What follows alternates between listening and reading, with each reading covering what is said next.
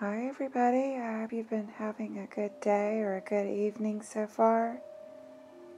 Tonight I'm going to go ahead and do the second vintage book haul video. So I have a few more this time than last time. And this still isn't all of them, so if you want to see more after this, just let me know. This is just a Merck Manual 14th edition. So that is just 1982. It's not a big deal. It's just a nice, good copy. So I'm going to keep that. Move that out of the way.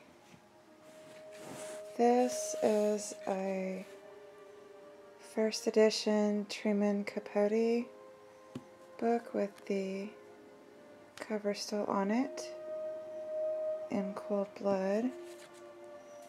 If you want, I'll show you this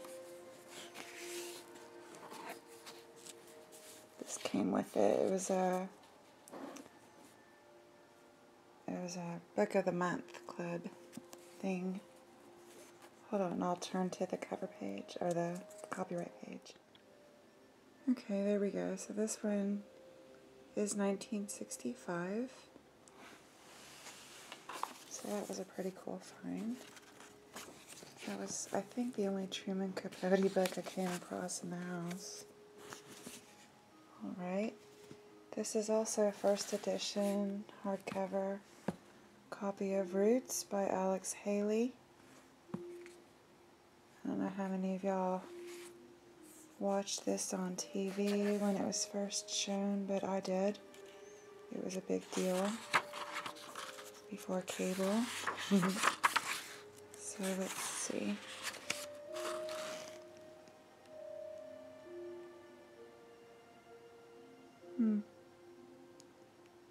There we go. So, and it still has the dust jacket on it. And of course it is a very thick book. So it was exciting to see that. This is not any particular big deal, or I don't even know that it's vintage. It's probably 80s or 90s, but still, soap making book, so I thought, yeah, I'll take it home and look at it. I have a few others, and I have not, well, I did one little kind of cheat version of soap one time, but I haven't done any serious soap. Here we go, 96. Yeah. Okay, but still, that's cool. I'll have that to look through when and if ever I'm ready. Okay, next is this little paperback, which I thought was pretty interesting to find. The Search for Planet X. If anybody's familiar with that topic. This book was printed in 1962. So, looks like a kid drew in it. But there you go, 1962. It's a little paperback. I thought that would be interesting to see what they're talking about back then. I also found a copy, an original copy of the Bobbsey Twins, or one of the Bobbsey Twins books. So this is the Bobbsey Twins at the seashore. And let's see if I can find, yeah, there was a whole bunch of Bobbsey Twins books. Let's see when this one was printed.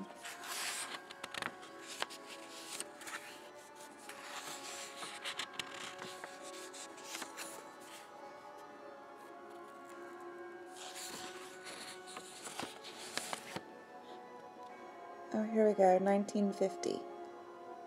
So that's really cool. It still has the dust jacket on it. It's a little bit dirty. Clearly going to need to tend to all of these things. Okay, this one here is... I cannot make it out from here. Let's see.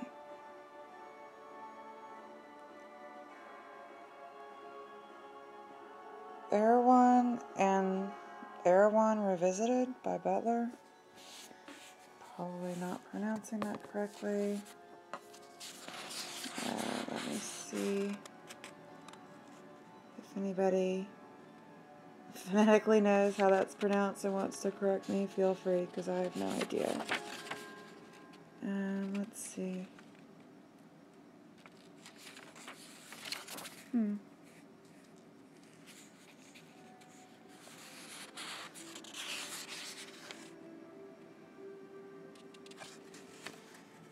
Oh, okay, this one's for a copyright 1927. 1927. Random House. Oh, look. Here we go. The author wishes it to be understood that Erewhon is pronounced as a word of 3 syllables, all short. Thus, Erewhon. Erewhon. Alright, well, there we go. And here, this one is Hawthorne's The House of Seven Gables. Okay, Hawthorne's The House of the Seven Gables. There's a picture of the author. And this has a copyright of 1931. Okay, this next stack I went ahead and put in order of copyright. So I know this top one is copyright 1919, and this is the Aesop for Children with pictures by Milo Winter. Take a peek inside.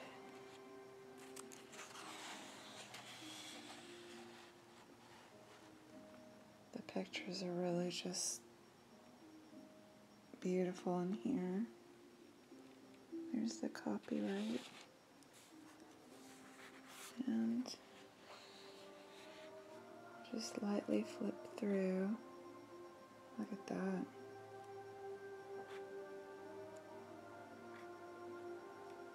Oh, this is gorgeous.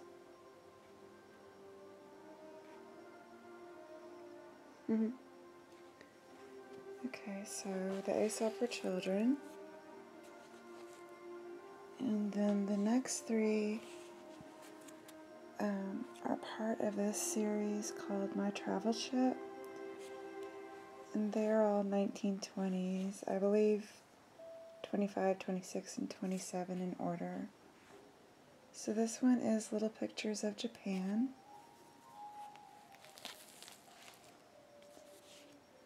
And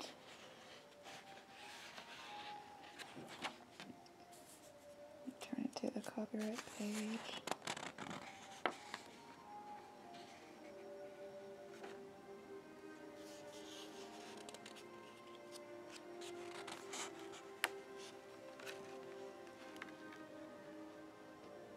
Yep, there we go. And I'll just lightly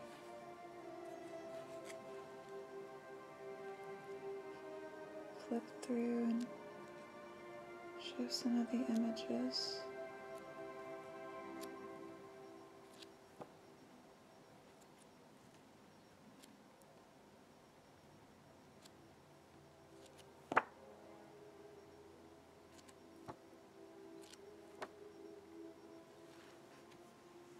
Okay.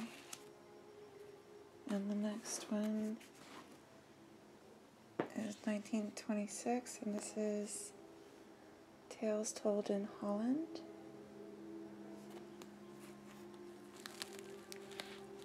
And so it does have a little, this one has a little bit of damage to the inside paper, but whatever. Let's see.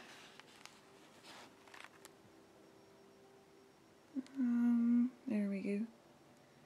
1926. And I'll flip through this one.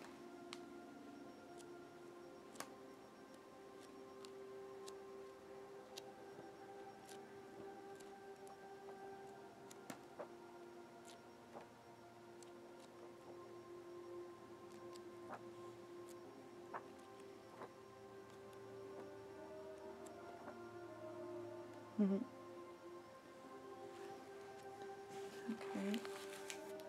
I wonder if I still have my little wooden shoes from when I was little. And then this last one is Nursery Friends from France. You can see it has the most damage staining on the cover. And this one's 1927.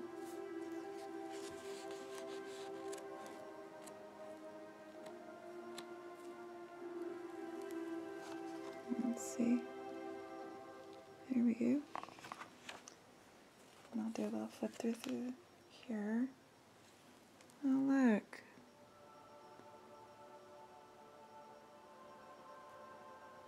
That's nice. I don't remember seeing music in the other ones. I'll have to look. I see much more music in this one. Oh, I like this one best. Looks much more fun than the other two. Okay, cool. Alright, so a few more, and then we'll be done with this, this video. So this one, I haven't looked up about this book, but this is called A Small Bird Singing, and it is signed by the author, Anna Bird Stewart. And let me see if I can find the, okay, here we go. It's 1940. So that's a cute little tiny hardback. And then this one is a little paperback, numbers and numerals. And it was put out by the National Council of Teachers of Mathematics in DC. And when was this printed?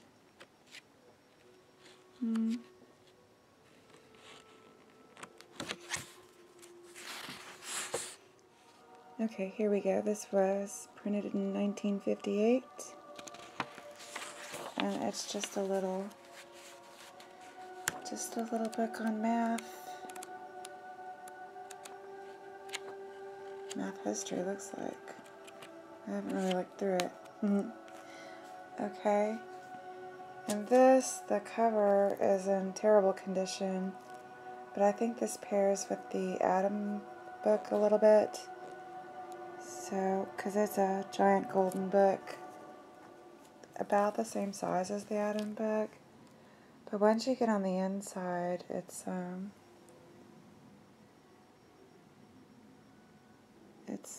really in good condition. It looks nice. So, okay, so this is the Golden Book of Astronomy, A Child's Introduction to the Wonders of Space, and it was printed by Simon and Schuster, and the copyright on this is 1955.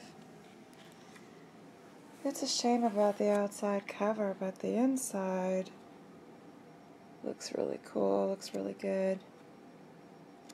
I like it. This is awesome. Super awesome. Okay, I have 2 more old books. Oh, and one funny one. Let's do one funny one.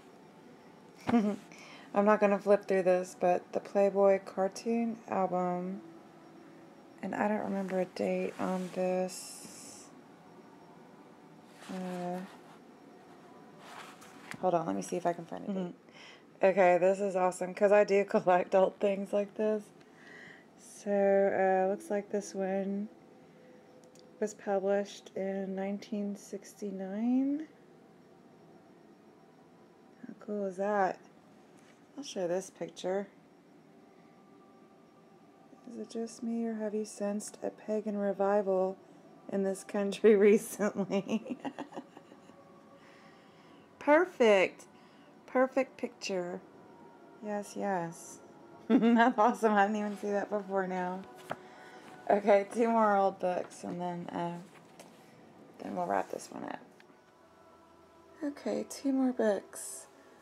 This one is called What Actors Eat When They Eat. So,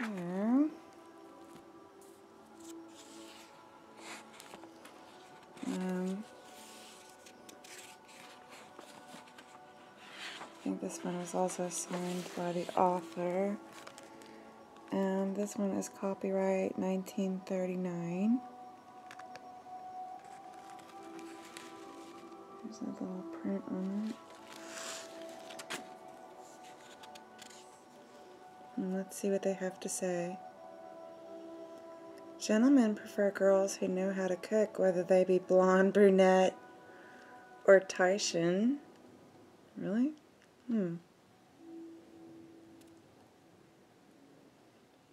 Or Taishan. Am I not understanding something? Well, 1939. Let's see. Of course, these are 2 men. These are 2 men that know how women should eat and be pleasing. Okay, let's look.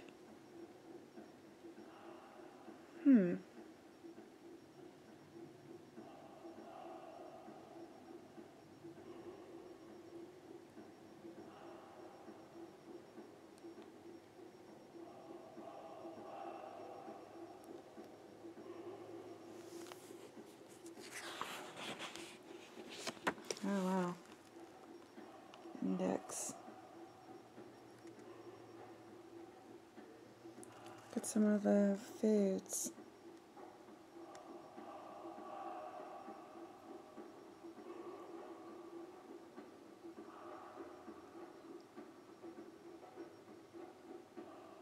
Interesting.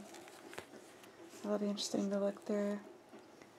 Okay, and then this one is kind of protected by these boards. And it is, let me pull back so you can kind of see the full effect of it. It is an atlas.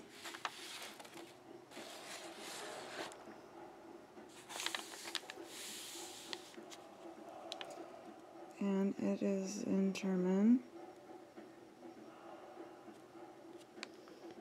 And it is from 1844. So I'll show you about the thickness of it. And I'll turn a few pages.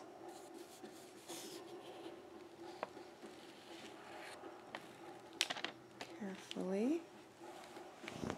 So you can kind of see how the pages look.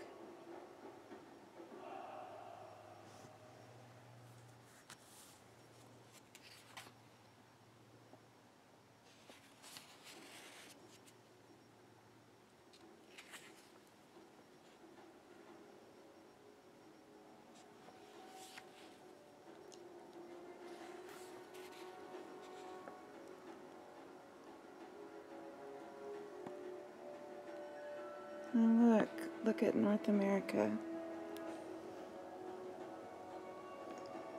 This is where they were coming in 1844. Look quite different, doesn't it? So interesting.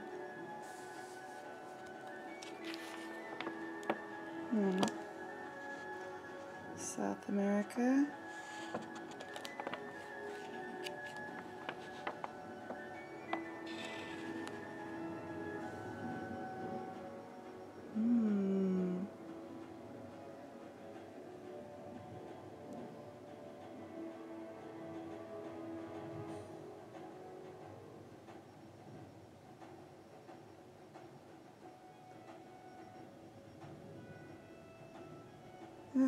This is so cool.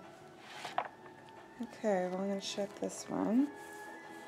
And that's going to do it, everybody. That's going to be the last one I'm going to share tonight. I hope everybody's having a great week so far. And I thank you for joining me as always.